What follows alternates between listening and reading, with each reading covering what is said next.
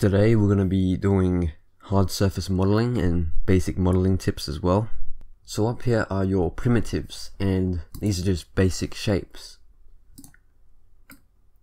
We scale that up and we start with a cube. Move this to the side. Well, actually I might keep that there. I might just scale it up so we don't see what's underneath. This is just a little demonstration. First of all, I like to have symmetry within the model. So I'll go to edge, the knife tool, and if we click Control and the middle mouse button, that'll put a loop cut down the middle of the object. Now if we click one edge and then double click the one next to it, that'll select the entire loop. But I'm going to select these faces, delete them, and if you want to mirror them, you can also come up to mesh and click mirror.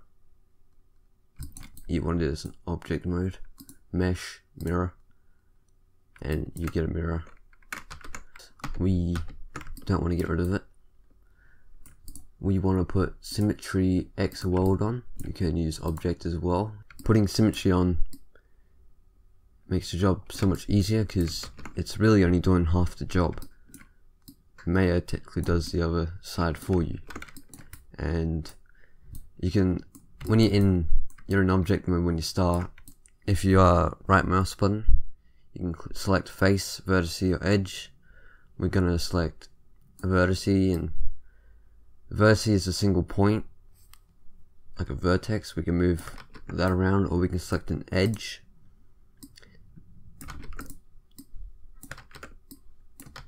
Or we can select a face.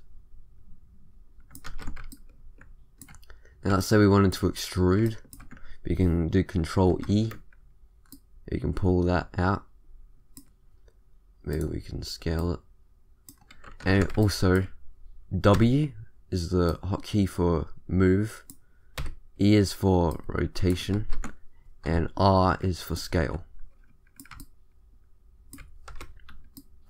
So Control E again, and we can use the offset to sort of inset the extrusion. So if we wanted, we can go Control E again and we can inset that, and then we could select edge and select all these edges here, and we can go Control B to bevel.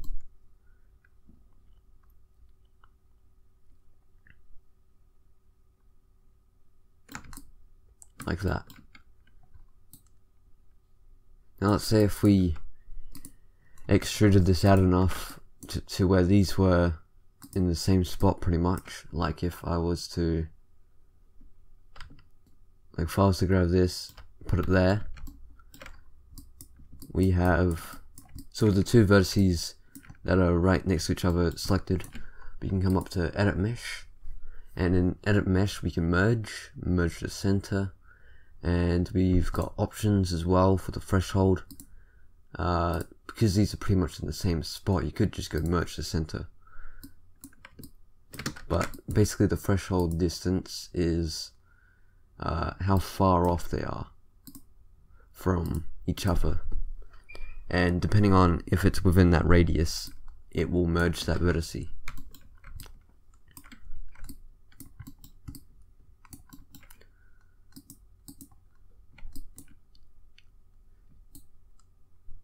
If you want to soften an edge, you can come up to mesh, edit mesh, mesh display, and soften edge, or you can even make it a harden edge. Now let's say this is our object, bit not the best object as you can see, but we want to sort of get better topology, right? Because this is an n-gon, for example, and so we want to select all the n-gons. So we can come up here to select, use constraints, all in next, n-sided. Now give us all the n-gons, and then we can come over to mesh, triangulate, and then we can make the triangle tries the quads with quadrangulate. Now let's say we want this to be a hard surface model.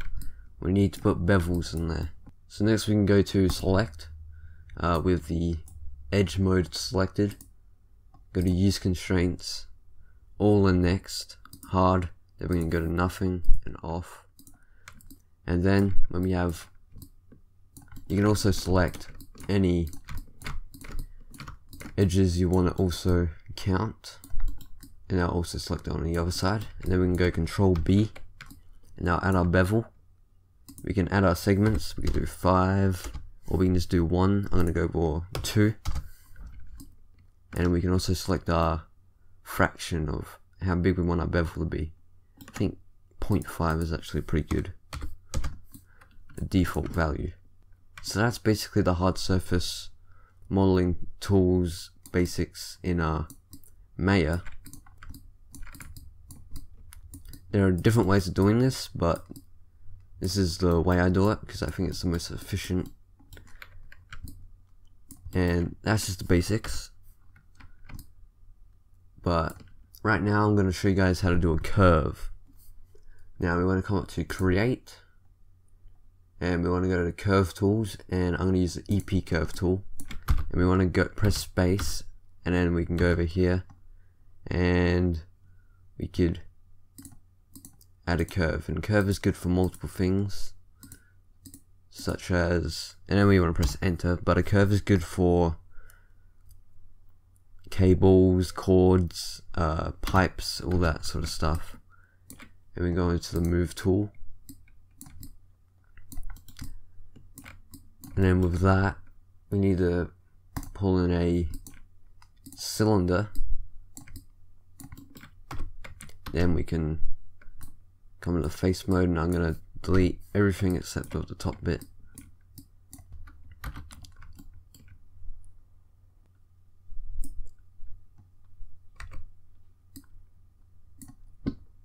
I'm going to scale this down, and let's say we want to move this along the curve. We're going to press C and middle mouse button. There you go, and you want to press on the pivot, and then you'll get this. Now, depending on which side you want this to be, if this is black, you want to select it, go to face, and you can come up to mesh display and reverse. But we want it on this side. So now in face mode, we want to select everything here, shift left click the curve and Control E, and then all we need to do is add divisions 50, and that is your curve. As you can see, it's actually flipped the normals, so we just come up to here to face, select it all, come to the mesh display, and we can reverse the normals.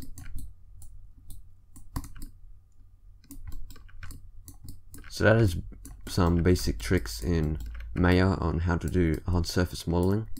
Now I'm going to go into modeling sort of like a jetpack on the back of this character. Since the last video I did model this sort of torso area,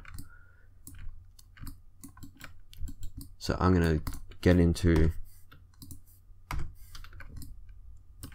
doing some time-lapse hard surface modeling here.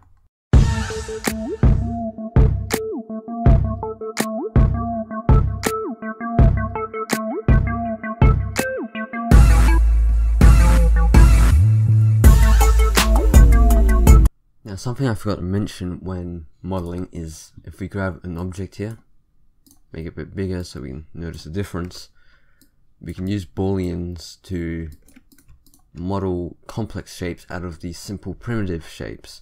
So if I come up here, I select the main mesh, then the cutter, come to mesh, boolean, and I can click difference to take out, or I can do union, put it all together into one object, or I can come up to booleans and intersect, and that will leave what's left of what this object intersects with this one.